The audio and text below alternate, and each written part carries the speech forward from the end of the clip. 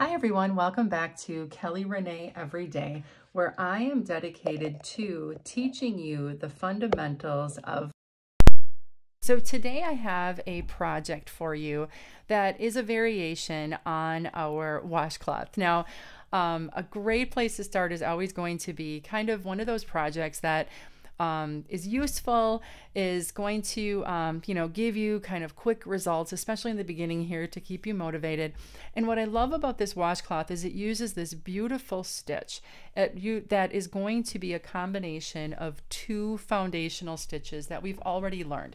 So it's going to be the half double crochet and the slip stitch. And I call it the up down stitch. We're going to kind of see it as we work the rows, that we kind of see this going up and down because of the two different heights. But we see these diagonal lines that come in and create this, I'm going to kind of move it around here, create this beautiful texture. So it's kind of like it's an updated, if you would, washcloth, and it gives a beautiful texture. They're great for gifts because not only are they useful, but it's really beautiful. Now the size of this washcloth is about 7.5 inches wide by about 7.5 inches long. Okay, and so I'm going to get us started on the first couple rows here so you can see how it's worked, but then you would continue for whatever size washcloth you want. I like to have my washcloths about the size of my hand. It's just a good fit for the kitchen and the things that we want to do. When we add water, they are going to expand a little bit. When you wash and dry them, they'll kind of come back to their shape. So the supplies that we need are going to be 100% cotton. I have here Lily Brand Sugar and Cream. This is a number 4 worsted weight yarn. It suggests here a 5mm hook, but I am actually going to choose a little bit larger hook so that I have a little bit looser stitch, and I'll explain that when we kind of go through things. So I'm actually using a 5.5. I really like the Susan Bates hooks. I have links to these hooks down in the description of this video. And the reason I like them is they tend to split yarn less. And I've used them for a number of different yarns: cotton, acrylic, wool, and I just find that they work really, really well. So I've been really liking these. I did buy myself a set that starts off at 3 3/4 millimeters and goes up to a 6.5. So I happen to be pulling this one out of that. The shafts are aluminum, so I really like those as well. So Susan Bates, I would recommend those. And again, there's links down in the description if you need to. This is basically just a scissors and a darning needle so that we can put the ends, weave in the ends at the end. So let's kind of get started here. So the pattern that I have on my blog at kellyreneeveryday.com is going to give you instructions that we are going to do 27 chains on our foundational chain. So we're going to get started there, and then we're going to work a row of single crochets back, and then we're going to start in with the alternating half double crochet and slip stitch. Okay, so let me kind of get you started here.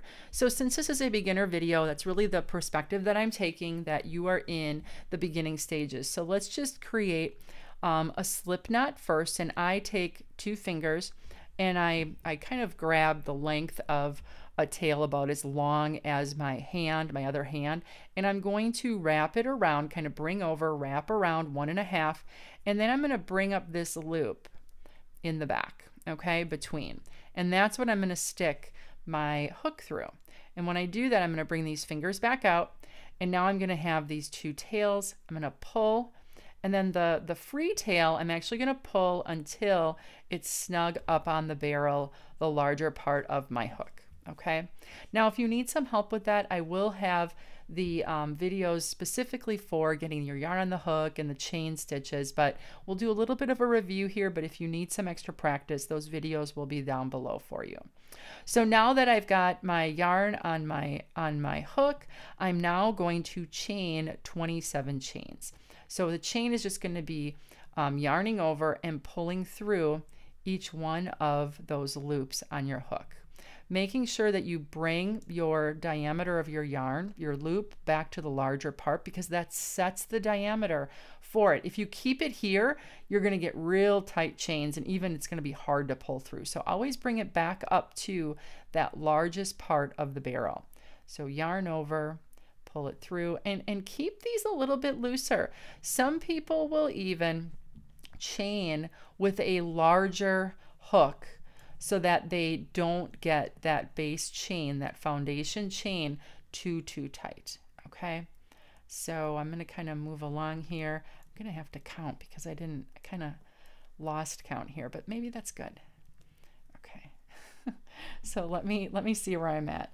I'm going to kind of lay my chain out here, and we are going to, maybe we'll zoom in a little bit and see a little bit closer my chain, and we'll count these. Okay, so when I look at my chain, notice that it's a series of, I think they kind of look like braids, but they're V's. Okay, and they're referred to that in crochet. So we're going to start here with this first one. We're going to start at the base of the V. 1 2 3 4 5 6 7 8 9 10 11 12 13 14 15 16 17. Okay, we never count the loop, so that's 17 chains that I've created. So now this is going to be 18, 19, 20, 21, 22, 23, 24, 25, and 26. Okay. All right. Got kind of a little thing going here. Oh, one more, 27, right? I need 26 stitches on each one of my rows, so I need 27 chains. Now what I'm going to do is I'm going to turn, and we are going to do a single crochet foundational first row. Okay, so I'm going to get around here. Now to start my single crochet, I am going to crochet in not the one, so when your loop comes up through, that's the first chain. Okay, we're going to go in the second chain from my hook. So I'm gonna just go directly in. This is a single crochet, yarn over, pull through, pull up 2 loops, and now I'm going to yarn over and pull through. So I'm going to continue to do that. Straight in, pull up a loop, yarn over, and pull through. Go in, yarn over, pull up that loop, yarn over, and pull through. And I'm going to continue single crochets all the way across. Okay. So the reason I'm doing a single crochet all the way across here is because I like to start, because this particular combination of the 2 stitches creates this up and down effect. Okay, and on my base row, I just want that to be, where's my lip here on this one? There it is. I just want the row to be nice and even, so that when I start then with the combination of the 2, the slip stitch and the half double crochet, that it's easier to see the stitch that I'm going into. Okay, and you'll kind of see that effect. So again, I'm kind of just kind of going single crochets all the way across. Now because I chained 27 and I went into the second chain from my hook, my row is going to have 26 stitches in each row. Okay, so so we'll count when we get done with this row to be sure we have the 26. Now we need an even number of stitches. So if you wanted to make this wider or narrower, just make sure that your combination of the number of stitches on your chain is going to be odd, an odd number, because when you turn and you create the single crochet, you'll have 1 less stitch, so that your final number of stitches in your row is an even number of stitches. Okay, and I'm going in this very last one right by that slip knot, and now this I've put a single crochet in each one of those chains. So again, my chain was 27. I turned, so I turned here, and then this row should have 26 stitches on it. Let's check. Now to count my stitches, this is kind of it laying on its side, but at the top of my stitch, that's where I'm going to see that V. So this is a single crochet in each one, and the top of that stitch is going to be the V's. So starting where I ended my row, I do not count the loop, okay, that I pulled out of, but now I'm going to count each one of these V's at the top. So I've got 1, 2, 3, 4, 5, 6, 7, 8, 9, 10, 11, 12, 13, 14, 15, 16, 17, 18, 19, 20, 21, 22, 23, 24, 25. And my last 26 is coming up on the corner here. And that always happens. It's kind of like making the corner, but it is a full V here. So that's my last stitch. So I will be stitching in that very last one when we get to the end of that row. Okay. So now I'm ready to go to my second row, which is going to start the combination of the half double crochet and the slip stitch. So now, because I'm going to start with my first stitch on the next row to be a half double crochet, I'm going to chain 2 to set the height, and then I'm going to turn. So 1, 2, I'm going to turn, okay? And now I am going to start my half double crochet in the base, that first stitch, okay, which was the last single crochet I created in that row. I'm going to go into the bottom here. You can kind of see where I'm going in on the side, but then from the top, I'm going underneath both V's. Okay, so I'm going to go back in here. All right, I'm going to yarn over because this is going to be a half double crochet. I'm going to go into or underneath those V's, underneath the stitch. I'm going to yarn over. I'm going to pull up a loop. I'm going to have my 3 on, and then I'm going to yarn over and pull through all 3. Okay, get this out of the way. Now that was my half double crochet. So my next stitch in the combination here is going to be a slip stitch. The slip stitch is super short and super easy. I'm going to go into that next stitch underneath those 2 V's, just like I did for the half double crochet, but I don't yarn over, okay, before I go in. I go straight in. So I've got my loop. I'm going to go straight in. I'm going to yarn over, I'm going to pull that through, and I'm not going to stop there. I'm going to pull through the loop on my hook. Kind of cool, huh? It was a quick one. So it's a short little stitch. I'm going to yarn over, now I'm going to do my half double crochet. Go into the next stitch, yarn over, pull up that loop, yarn over, and pull through. Okay? Kind of get set here again. My next stitch, this was the half double crochet, so my next one is a slip stitch. So I'm going directly in. So I'm going to take my hook off here, and I look at the top. Here is my next V. I'm going to go underneath both of those. Okay, so I'm going into the stitch there, and I'm going directly in. Remember my slip stitch, there's no yarn over. I go directly in. I go directly in. Now I'm going to yarn over. I'm going to pull it through and through again. All right, it's a quickie.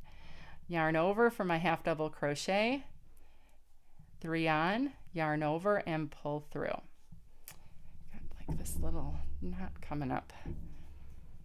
Next one is going to be the slip stitch. Go back in directly, pull through, and keep going. Pull through the loop on your hook. Yarn over for the half double crochet, 3 on, yarn over, pull through. Slip stitch next. Go directly in, yarn over, pull through, and keep going. Pull through what's on your hook. Yarn over, go in. Here's my half double crochet. The next one is our slip stitch. Directly in, yarn over, pull through, keep going, pull through the loop on your hook. Yarn over for the half double crochet, yarn over, pull through all 3. Oh, the next one I just did a half double crochet, so now it's going to be the slip stitch in, pull through, and all the way through. Yarn over for the half double crochet, pull through, 3 on, yarn over, pull through all 3. Slip stitch, directly in, yarn over, pull through, keep going, pull through. Half double crochet, yarn over, go in, yarn over, 3 on, yarn over, pull all the way through. Slip stitch, go in, yarn over, pull through, and keep going and pull through that hook, that loop on your hook.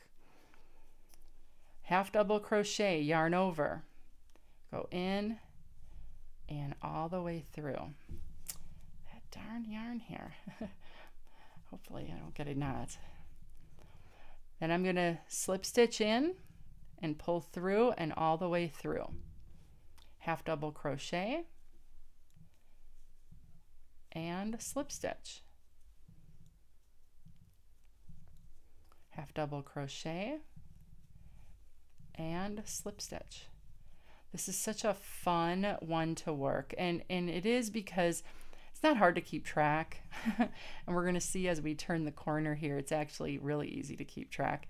And it also just is pretty, okay? So we're coming up to our last 2 stitches on this row, okay? So I've got one here, and then I've got that one that's coming up around the corner. So I just did a slip stitch. I'm going to do a half double crochet, okay? And my last one needs to be a slip stitch. Now, here is where I'm going to loosen up things here a little bit on this very last one, because that slip stitch is a short little stitch. If we make it too tight, we're not going to be able to, when we turn, get our needle in there. That's where these Susan Bates also work nicely. They've got a really nice point on them. But I'm going to do myself a favor and keep this real loose. So I'm going to go in directly. Okay, I'm going to go in underneath both V's. I'm going to pull up, and I'm going to keep this real loose. So this is even bigger than what the diameter of my barrel is, okay? And I'm going to pull it through, all right? And just keep it real loose. Can't emphasize that enough. So now I'm going to be turning, and my first stitch that's going to go right back into that base there is going to be a half double crochet. So I need to chain 2 for the height of that half double crochet. So I'm going to go 1, 2, I'm going to turn and right into that base, and it's actually tipped down a little bit and kind of at a diagonal. That is where I'm going to be going right underneath there with my half double crochet. So I'm going to half double crochet, yarn over, go in, pull through. I've got 3 on, and then I'm going to yarn over and pull all the way through. Okay, that's my first half double crochet. So then I'm going to be doing my slip stitch. Slip stitch is next. Go in, yarn over, pull through, and go through what's on your hook. So it's directly through. Half double crochet, yarn over, go in, pull up 3, yarn over, and all the way through. Now, let's kind of look at what this looks like in the row now, okay? You'll understand why I call it the up down. So you'll notice that as we look along here, we have this up down, up down, up down, and that's because of the 2 heights of the stitches. The half double crochet is much taller than the slip stitch, and that's what creates the up and down. So what I find is we just did our half double crochet. So that means the slip stitches are going to go in the downs, okay? And the half double crochets are going to go in the ups, okay? So now as I just kind of look, oh, this one's going down, that's going to be a slip stitch. Slip stitch goes in, yarn over, pull through, and pull right through that loop that was on my hook. Yarn over for my half double crochet, and then pull through all 3 loops, okay? And now you're just going to continue and progress along until you have the height that you need. Now, like I said, the big tip that I have is when we get to the end and we end with, on that row, the single, I'm sorry, not the single, but the slip stitch on the end, keep that one loose. Otherwise, you're going to struggle when you turn and try to get into that stitch with the half double crochet. It just is going to be too tight, okay? So then just pull it out, kind of reverse it, make it nice and loose, and then proceed on. So I hope you enjoy this up down stitch. I want to show you really quickly before we kind of stop looking here, but I want to show you and highlight this stitch because I use it in a couple other places. The other project that I have done with this up down stitch, the half double crochet and the slip stitch, is I have created and I really like this. This is a headband, okay? So, or an ear warmer if you want to say. So going back and forth the rows this way is where I use that half double crochet and the slip stitch, okay? And then joined for a cute headband, okay? And another place that it's actually a work in progress that I am doing is, and this I need to zoom out a little bit, is I'm using it on an Afghan, okay? So I'm not too far. I've only used a couple balls of yarn, but this is using that kind of that self-striping multicolor yarn that is really popular in craft stores right now. And I just love the way, and I'm going, you know, back and forth. So just a big rectangle. I've got it as wide as, you know, my Afghan. I can't kind of get it all the way out here right now, but I'm going to continue on. I just think it's just a beautiful texture. It creates a really nice soft look. And I think it's going to be nice and warm. So I'm excited for this. So this is what I'm currently working on. Crocheters always have work in progress, right? We're always working on maybe a couple projects at a time. So that one I'm actually working on. It's really fun to work at night. So anyway, so that is the up down stitch. I hope you enjoyed it. If you like what you see here, please give my my video a like, and I would love for you to subscribe to my channel. So until the next time, have a great day, and thanks for tuning in.